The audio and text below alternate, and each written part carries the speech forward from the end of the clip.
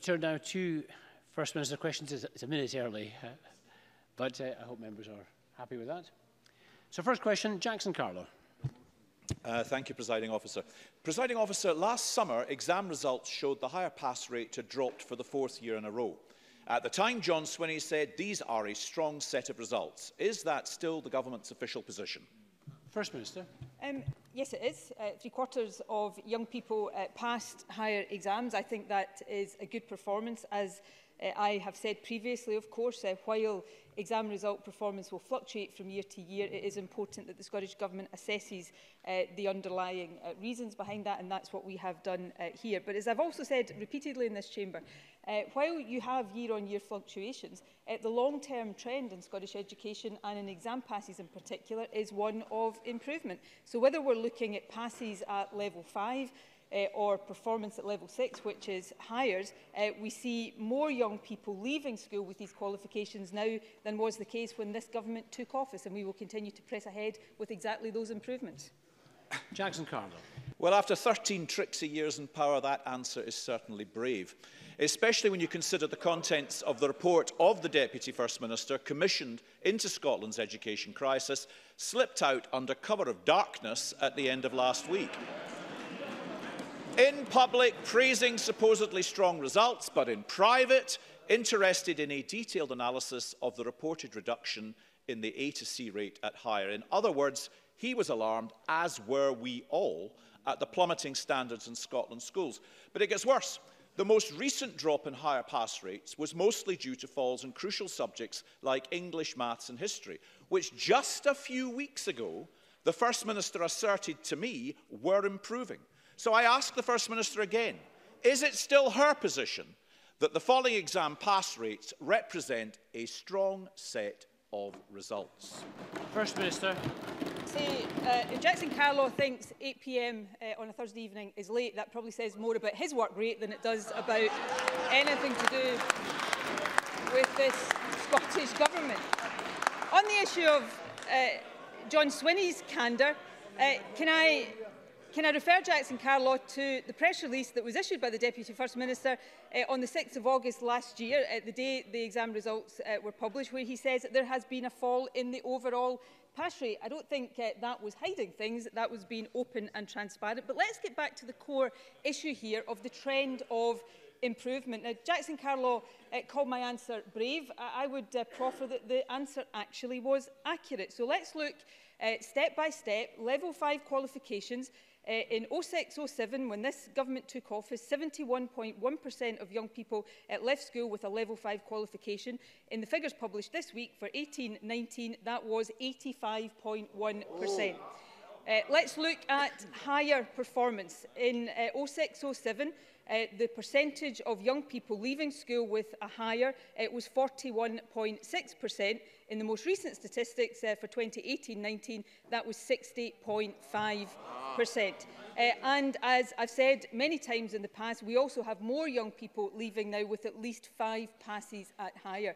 So this government will never shy away from the improvements that need to be made. But if he doesn't want to take my word for the improvements and the strength of Scottish education, perhaps he should pay attention to what, for example, the President of the Association of Directors of Education says. She talks about significant improvement, progress rather, in recent years, or the international experts that advise this government talking about how impressed they are by the efforts of the government to target inequity and inequality. And in the words of one of them last week, the Scottish education system is doing everything we would expect a high-performing system to do. That is the reality, and we will continue to press forward with those improvements.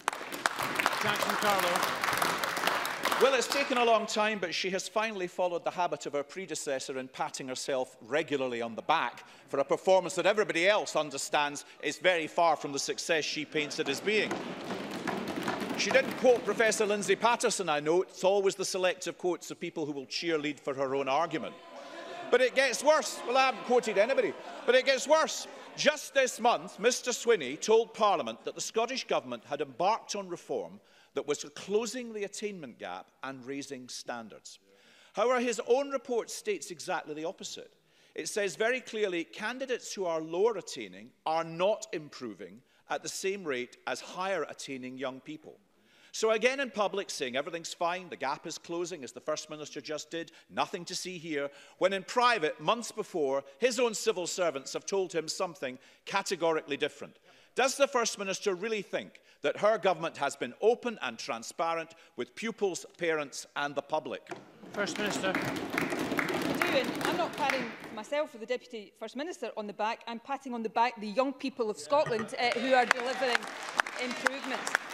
I know Jackson Carlaw wants to talk down the Scottish education system, but he should not be allowed to do so. He talks about the attainment gap. Let's look at figures published just this week on Tuesday. The gap between those from the most and least deprived communities in a positive destination is now at a record low. It's less than half what it used to be. And we go back to the hard facts of this matter. There are more young people leaving school now with qualifications than was the case when this government took office. So despite the best efforts of Jackson Carlaw to berate the achievements of Scottish young people, we will continue to support them, their parents and their teachers, and we will continue to drive forward these improvements in our classrooms. Jackson Carlaw. Pupils, parents and teachers are not patting the First Minister on the back for her performance. And really, all this cumulative denial no longer will wash, because it's not only has the Cabinet Secretary commissioned a report into a problem he said didn't exist, not only did it contradict what it said, he then refused to publish it, until finally it was brought out on a Thursday night when the government knew they could not be held to account in this chamber for yet a further evidence of their failure in government. He obviously hoped no one would notice. And then, when he finally faced the music, he actually had the audacity to say with a straight face to the media, it takes time to improve an education system. First Minister, time's up. You've had 13 long years in power, 13 years of failure. How much longer do you and this dreadful government need? First Minister. Annie Wells comes to mind when I look across at Jackson Carlaw. He's clearly angry that people keep voting for the SNP in elections.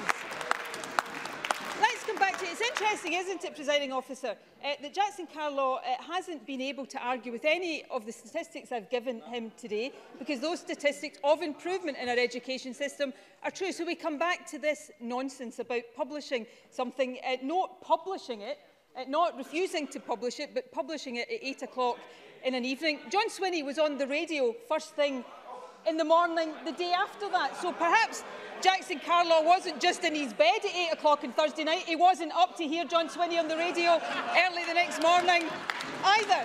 John Swinney answered a topical question in this very chamber on Tuesday afternoon. And of course, we're standing here in this chamber right now discussing these very issues. The fact that Jackson Carlaw has to talk about all these process issues shows that on the substance, he knows he's in the wrong, because Scottish education is improving and we will continue to push forward with these improvements. Jackson Carlaw doesn't like it, but it's in the interest of pupils, the length and breadth of this country.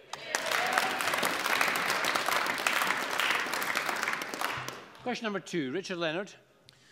Presiding Officer, last week I raised with the First Minister the crisis in Scotland's GP and primary care services. This week, Scotland's largest health board, Greater Glasgow and Clyde, suspended all out-of-hours GP services at 5 centres due to a shortage of doctors. Is the First Minister willing to accept that she bears any responsibility or any accountability for this? First Minister. Well, the fact that I am standing here answering questions shows that I believe, as it is right and proper, that I am accountable and answering questions on these issues. In terms of NHS Greater Glasgow and Clyde, they have announced temporary changes while they have a significant and sustained recruitment campaign. It has been made clear to the Health Board, and the Health Secretary will continue to make it clear, that they have a responsibility to ensure improvements and to make sure that their out-of-hours services meet the varied needs of their local population. It is important to note that a full home visiting service is maintained across all of Greater Glasgow and Clyde, and in addition, of course, transport is made available to those who require it. So the Health Secretary will continue to work with the Board to ensure that the improvements are made to allow all of these services to operate in the way that patients expect them to do. Richard Leonard. First Minister, these are neither changes nor improvements, they are closures. And only last month, the Cabinet Secretary for Health told a national newspaper, and I quote her, "There is a wee plan in place now with Greater Glasgow and Clyde to make that out-of-hours service more robust." This week, 5 out-of-hours services have closed. If this is what happens when the Cabinet Secretary has a wee plan, let's hope she doesn't have any more. Last week, I warned the First Minister that cuts to GP services will hit A&E waiting times. And we know that already. This year, at the Queen Elizabeth Hospital in Glasgow, 1 in 3 people have waited more than 4 hours in the accident and emergency department. So we've got GP services under threat, out-of-hours GP services closing, and A&E waiting times going up. The government talks of a whole system approach. Is this how the First Minister defines a whole system approach, or is it a whole system failure? First Minister. Well, firstly, E&E waiting times are improving, and of course they remain the best in the whole of the UK and significantly better than where Labour is in government in Wales. But coming back to... They don't... Well, you know, as I said last week, at the centre of this proposition from Richard Leonard is that the health service in Scotland would be better if Labour were in government. Well, we have proof that that is not the case, because where they are in government in Wales, the health service is performing significantly worse than it is in Scotland. But come back to the plans around Greater Glasgow and Clyde. Let me talk about the plan that is in place that Richard Leonard clearly thinks is not important. A significant and sustained recruitment campaign for GPs and advanced nurse practitioners, service remodelling to create multidisciplinary teams, a review of GP pay rates will be conducted to ensure they're comparable to other boards, an appropriate appointment system being introduced. These are temporary changes that have been made to allow those improvements to be implemented. In the meantime, home visits are undertaken by GPs, a patient transport service is in place across Glasgow to take patients to out-of-hours services. And of course, lastly, Professor Lewis Ritchie, who led on the national review of out-of-hours services, has agreed to provide support to the board as they improve those services. That's exactly the kind of action we need to see, and the Health Secretary will be holding the board firmly to account on it. Richard Leonard. These services are not improving, they are closing. And look, I accept that the First Minister last week may have thought mistakenly that Bolton was in Wales, but surely that she knows that Glasgow is in Scotland, that Inverclyde Royal Hospital is in Scotland, that Easter House is in Scotland, that Gartnavel is in Scotland, that Greenock is in Scotland, and that the Queen Elizabeth University Hospital is in Scotland. The First Minister talks a lot about financial inputs, but what people are concerned about are patient outcomes. And it's not only in accident and emergency where the government is not meeting its commitments and not keeping its promises. This week, it was confirmed that treatment time guarantees are still being missed as well. In fact, missed 82,000 times last year. As many as 1 in 4 people not treated in time. So it's not enough for the First Minister to apologise to patients waiting too long, to families anxious and in distress, to NHS staff under-resourced and undervalued and overstretched. It's time the First Minister recognised her accountability, took some responsibility and started meeting, finally, her own NHS targets. First Minister.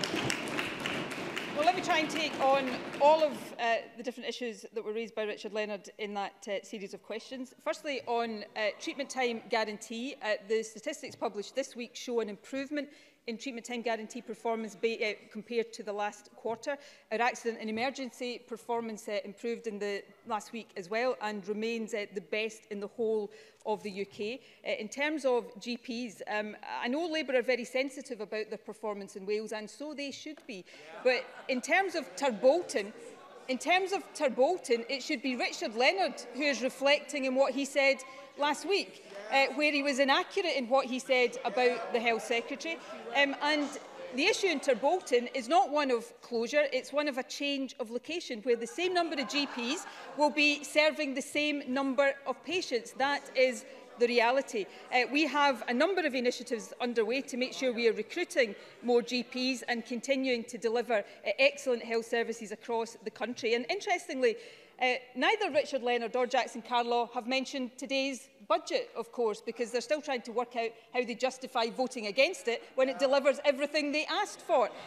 But on the National Health Service, £15 billion of funding, record funding in our National Health Service, supporting record numbers of people working in our National Health Service, and spending in our National Health Service that is higher per head of population than in other parts of the UK. That's the record of this SNP government, and we'll get on and continue delivering the best National Health Service of any country in the United Kingdom. Thank you. We have a number of constituency questions. The first from Liz Smith, to be followed by Bob Doris. Liz Smith. Thank you. The First Minister will be well aware of the news earlier in the week, which revealed that the former NHS Tayside surgeon, Professor Sam El-Jamil, is now practising in Libya, and of the very considerable ongoing distress that this is causing to his former patients in Scotland, who've already been waiting for 2 years to find out if there will be a criminal prosecution following the alleged malpractice in Scotland. Now, I know that the First Minister cannot comment on ongoing police inquiries, but can I ask her what her Scottish Government can do to offer Professor El-Jamil's patients in Scotland, who have been so badly traumatised by this, some support? First Minister. Well, I share Liz Smith's concern about the report we read earlier in the week. In terms of support for patients of the surgeon, if there is any support the Scottish Government can give, then we are more than happy to consider that. And if there are constituents of Liz Smith who want to be in touch with us, then we'd be happy to make that contact. In terms of the surgeon's ability to practice, of course, I can't comment on ongoing police investigations. However, Liz Smith will also be aware whether or not a surgeon remains able to practice is a matter for the General Medical Council, not for the Scottish Government. It is not something we have power over, but suffice to say, I do understand and share the concerns that have been raised, and certainly want to be in a position to offer whatever support we can to patients affected. Bob Doris, to be followed by Jackie Bailey. First Minister, I have been contacted by women who are suffering due to a UK-wide shortage of HRT. Here's what one woman told me just this morning. Stopping medication abruptly can have all kinds of negative effects. Until there's a re-established supply, it feels as though you just have to wait, feeling less than yourself until it becomes resolved. All the issues you're trying to combat, sweats, mood swings, etc., come back. There must be women struggling day to day, possibly in silence, as they feel they cannot turn to their employer. First Minister, I will be writing to Matt Hancock, the UK Secretary of State, outlining the blight caused to women's lives in my constituency that I represent, to ask him what he can do to tackle this shortage. We surely have a common cause across the UK in relation to this matter. How can the Scottish Government assist? First Minister. Well, firstly, I know that many women will have very real concerns about shortages of HRT.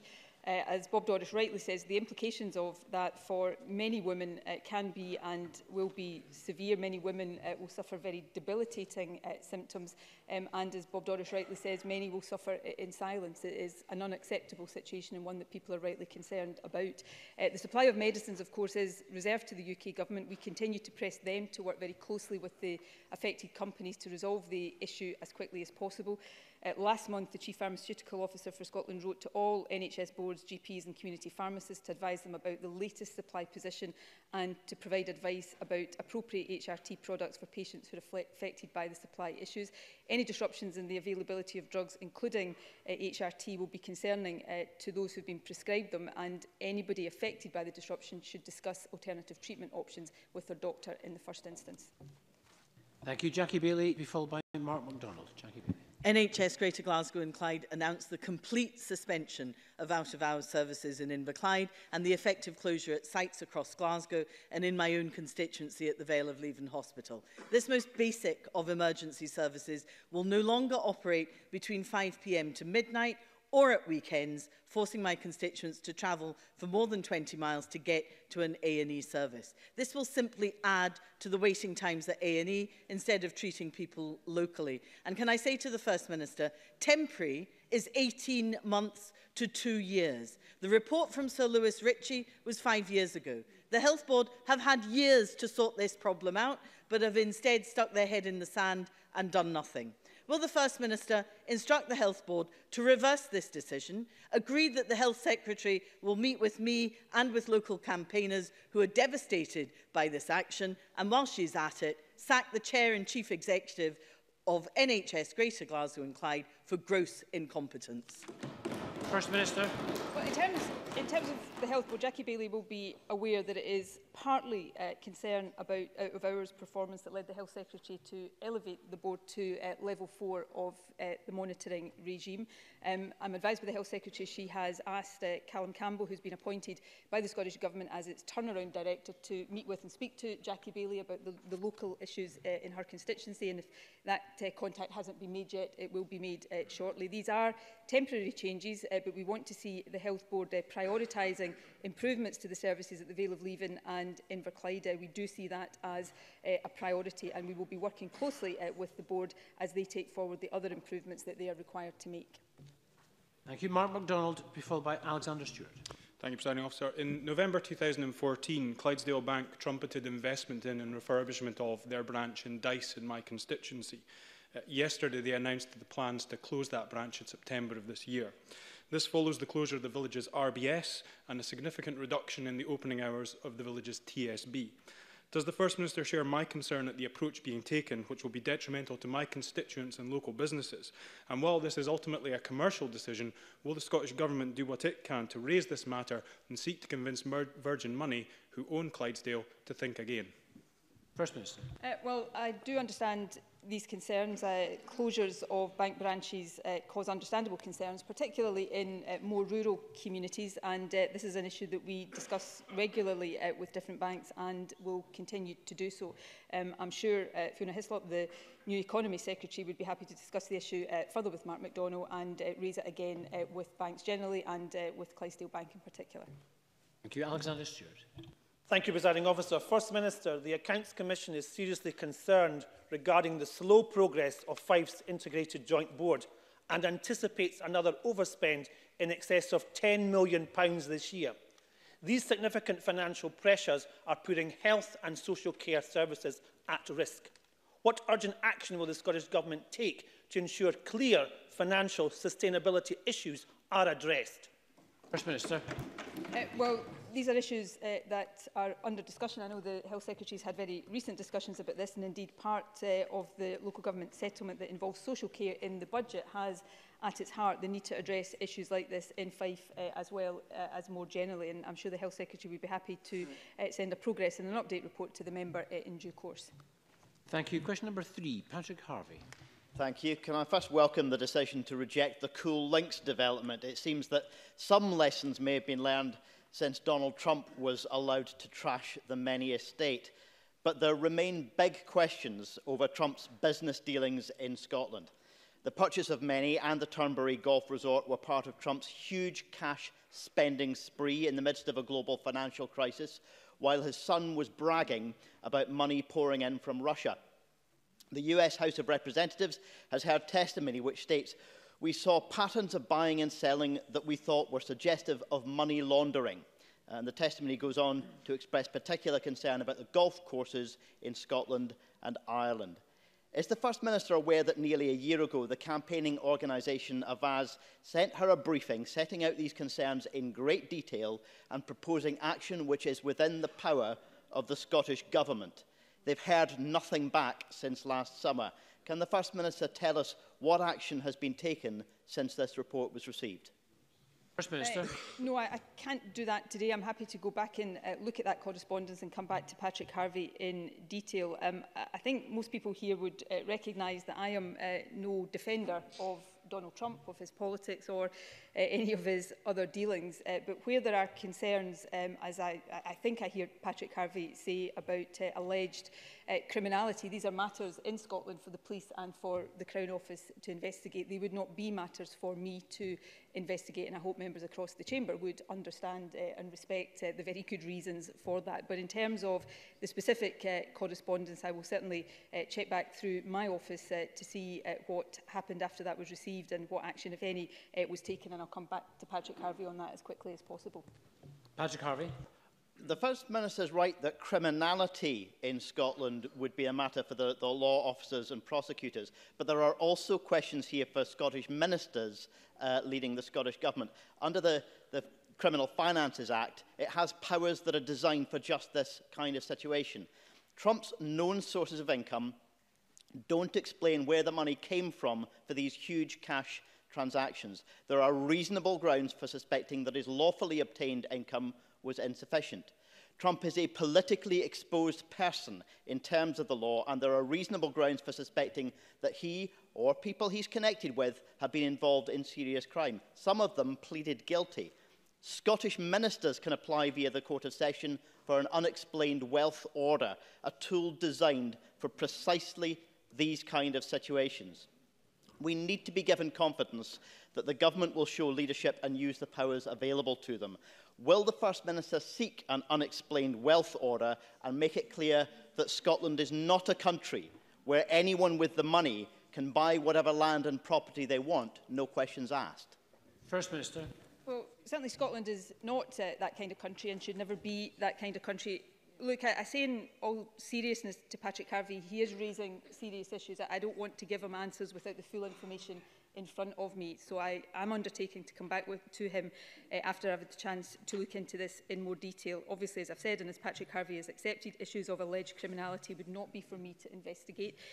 But beyond that, and I'm not talking about the specifics here because it would be wrong for me to do so without having properly looked at this, but in general terms, where the Scottish Government was taking legal action of any nature, it may also be inappropriate or certainly ill-advised for me to talk about that in this chamber in detail as well. So if any action in any subject is a matter for legal proceedings, then there's a lot of sensitivity and respect for due process that has to be attached to that. But I do take the question seriously.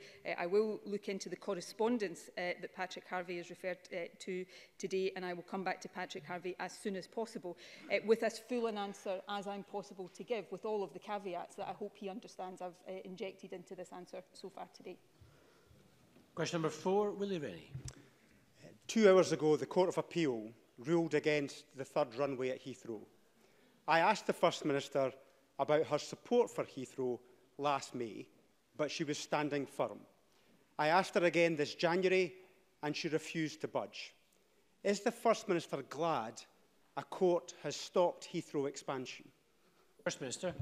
I actually think Willie Rennie mischaracterises my answers to him. The decision on whether or not there is a third runway at Heathrow is not one for me or for my government. In fact, I think I pointed out to him that the last time this came to a vote in the House of Commons, SNP MPs did not vote in favour of that. I understand the court has ruled in the way that Willie Rennie says this morning. I've not had the opportunity to look at the reasons behind that ruling, but I want to see all government policies, both Scottish Government policies and Westminster Government policies, aligning with our climate change ambitions, and in Scotland's case, the need to get to a net zero position by 2045. And I think increasingly questions have been, and understandably and rightly are being raised, about whether or not expanding Heathrow in that way would align with that climate change responsibility. So I hope that is clear to Willie Rennie. I'm not sure how I can make my position any clearer. And as far as the court is concerned, these are always matters for the courts. Willie Rennie. Well, I'm afraid all that waffle won't tackle climate change. The court found that the UK government had failed to carry out an environmental assessment on its Paris climate change commitments. The Scottish Government made exactly the same mistake when it signed the Memorandum of Understanding on Heathrow. Our parliamentary questions found that no climate change assessment was made by Scottish ministers. They missed 600,000 tonnes of emissions. But the First Minister told us not to worry, as the Tories were taking care of the environmental side of things. That looks pretty stupid today. So will the First Minister confirm that she is finally ripping up her agreement in support of Heathrow expansion? First Minister. Well, I don't know how to make this clearer to Willie Rennie that the decision on Heathrow expansion is not for the Scottish Government. It is not within our power or areas of responsibility. What we did say was that if that was going ahead, and I would hope Willie Rennie would understand this, then any economic benefit of that should not miss out Scotland.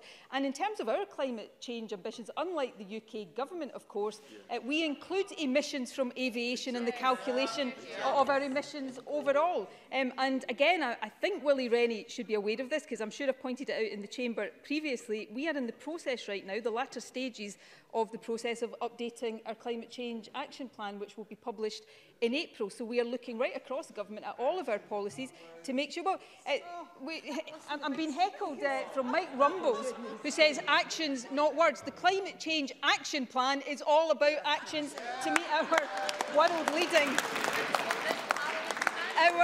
world-leading targets, and it's actually what this Parliament demanded we do. So can I suggest Willie Rennie, instead of getting up and calling for things that are out with the powers of this government, actually puts his shoulder to the wheel and looks at the actions this government and this Parliament and this country has to take, because that's exactly what my government is doing. So a lot of constituency questions, if we can get through some of them. Annie Wells to be followed by Anas Sarwar. Annie Wells. Thank you, Presiding Officer. First Minister, Anne-Marie Ward of Drug Death Action Group Favour UK said this about yesterday's drug summit.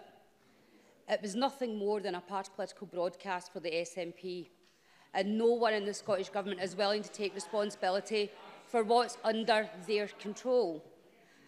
As well as being in recovery for decades, Anne-Marie is also a member of your party, First Minister.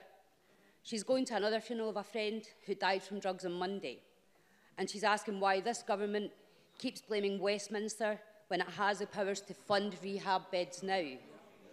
Will the First Minister put politics aside and back the cross-party calls for £15.4 million to residential rehab? First Minister. Well, can I say I will listen carefully to all those with lived experience, including Anne-Marie Ward. I think her views deserve to be treated absolutely seriously, just like the views of anybody. But I do think for Annie Wells to say that about the summit yesterday does all of the people who contributed to that summit a real disservice, because that summit discussed important issues. It discussed issues important to people with lived experience, and it discussed changes in the law that are required. The task force reported on its recommendations, and there were a range of initiatives and suggestions raised yesterday that hopefully will feed into the UK Government Summit that is being held today. Let me say two other points. On funding, the draft budget that was published a few weeks ago included an increase in funding for reducing harms related to drugs, increased funding of £12.7 million. I can confirm today that the Finance Secretary will confirm this afternoon that we intend to go further than that. Instead of an additional £12.7 million, there will be an additional £20 million of funding from health dedicated to reducing harms from drugs. And that will support the recommendations that the task force brings forward. So we are very, very serious about this, and we are serious in working with anybody and everybody to tackle what is a public health emergency. But on the issue of UK Government action, we absolutely recognise the responsibility in us, and the range of actions that we are taking, the funding we are dedicating to this shows that. But it is the case that there was a lot of consensus yesterday that law changes are needed as well, including around a safe consumption room, and that does lie with the UK Government. So I absolutely take my responsibility. I just wish we had a similar approach from the UK Government so that we could genuinely put party politics aside on this and work together in the interests of those who need us to do exactly that. Anas Sarwar. He started screaming in my face that I should go home, that I was a terrorist. Again, he used the P word, swearing at me, telling me I wasn't welcome here. The words of Lindsay Taylor, a Scots-born Muslim who wears a hijab. She goes on to say, I don't use public transport, I don't walk about streets I'm unaware of. It has altered my behaviour. The initial findings of our public inquiry into Islamophobia will shock the majority of Scots, but sadly not surprise Scottish Muslims. It found a third of Muslims saying Islamophobia is an everyday issue. 80% have experienced Islamophobia, and 80% believe it is getting worse. This impacts education, policing, communities, transport and employability. First Minister, will you commit that all relevant Scottish Government departments will make themselves available to support the work of the inquiry? Because I know there are lots of issues that divide people in this chamber and indeed in our country. But the fight against all forms of prejudice and hatred is one fight that I know that must unite us all. First Minister. Yes, I will give that commitment on behalf of the Scottish Government that the Scottish Government and its agencies will make ourselves available to cooperate with this inquiry.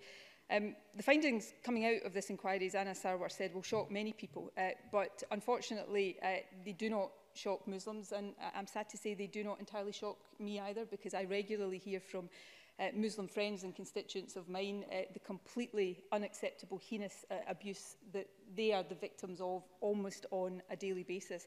It is unacceptable, it shames our country, and whatever else we may disagree on, whatever else we may divide on, we must unite to stamp this out.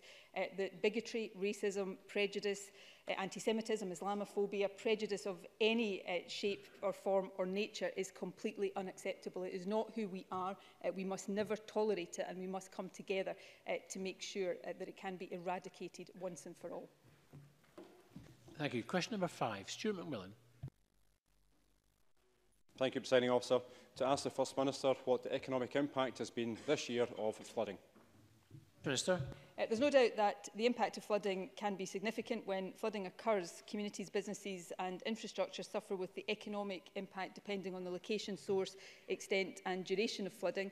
There are, of course, other significant consequences which, although not economic, are very important, including the stress and anxiety of those affected and, of course, travel disruption.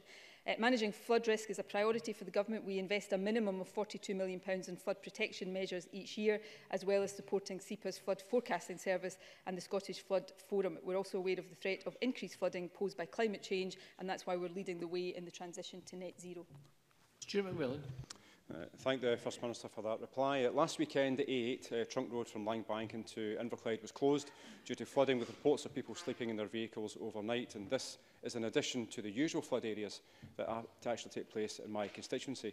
Whilst the constituents may have been able to use a back road to get into Inverclyde, visitors to the area, as well as drivers delivering goods to businesses, will have struggled to reach my constituency at the weekend. Will the First Minister support my calls for improvements to the current roads and flood prevention infrastructure, as well as a feasibility study into a bypass as solutions to improving the economic opportunity, as well as the health needs of my constituency?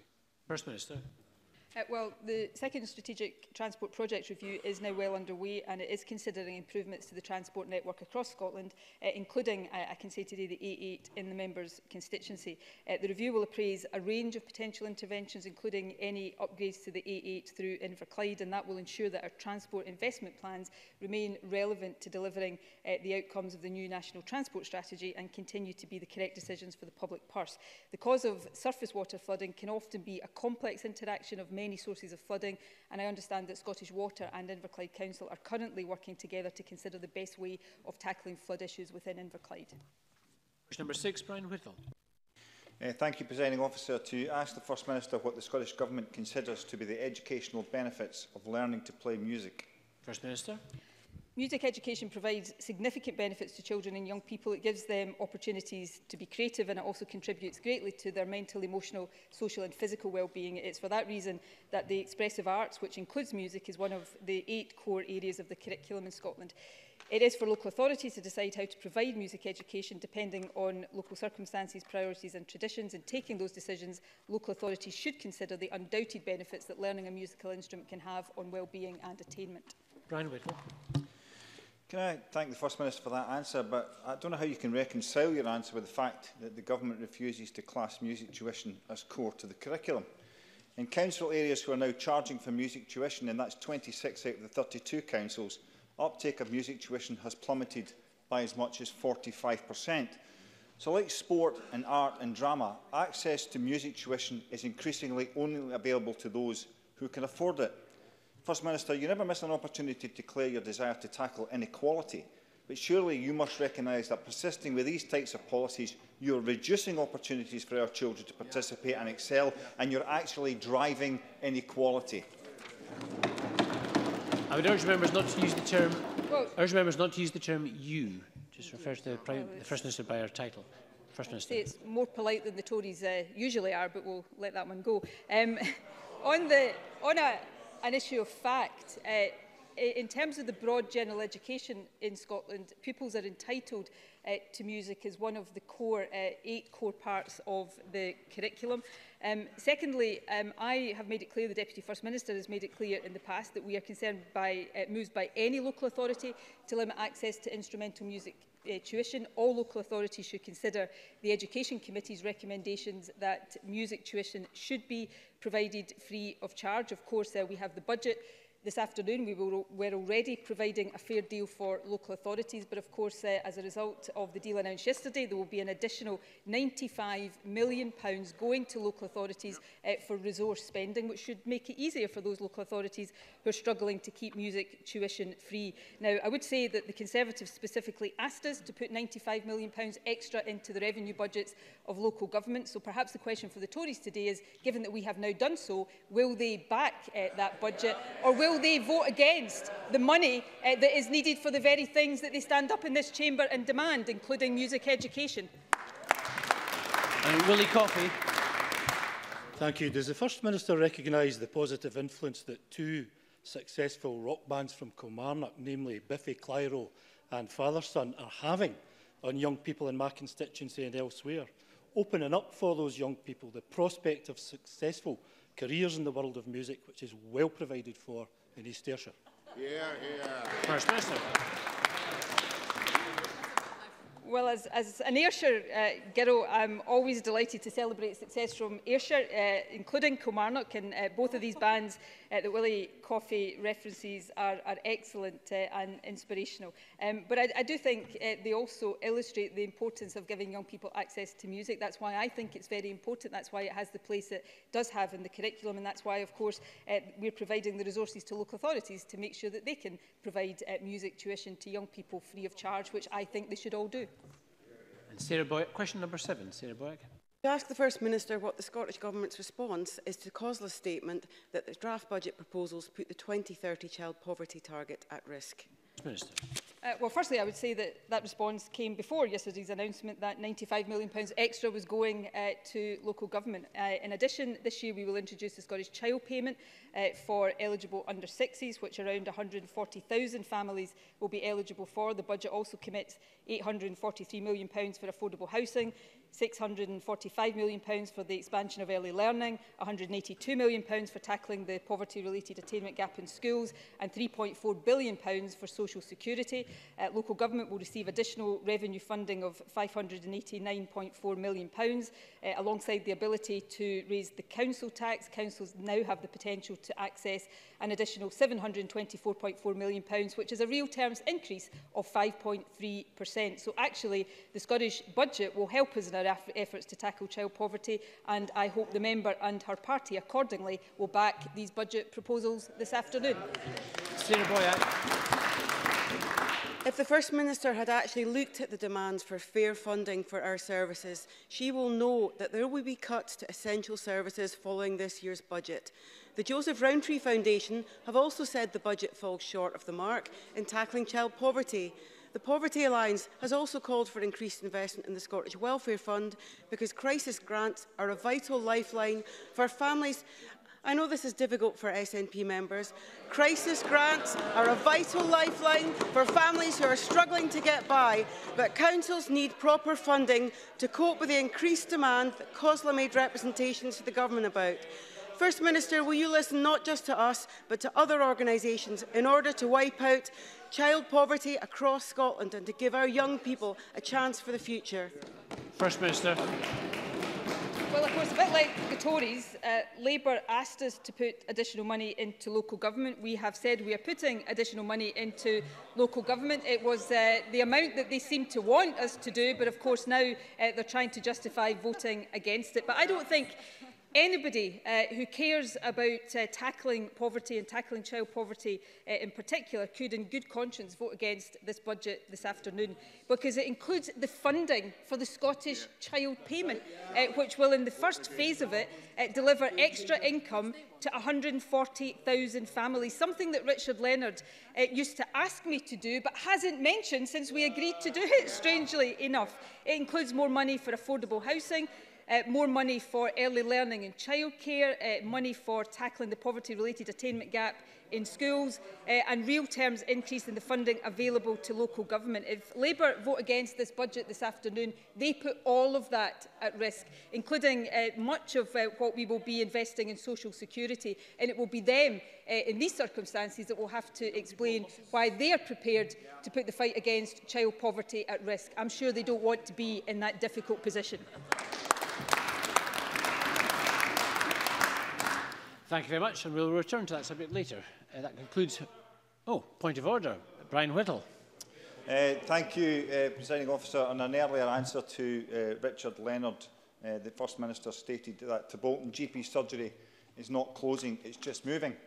It's actually moving to Moss Blown, the Presiding Officer, which is definitely not in Bolton. So that is an inaccuracy. The GP surgery in Bolton is closing, and I would like to have that on the record, please.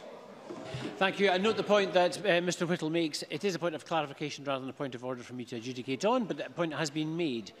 And that will conclude First Minister's questions. We're going to move shortly to members' business in the name of Tom Arthur, but I'm going to have a short suspension just to allow members, ministers and the public gallery to change seats. So a short suspension.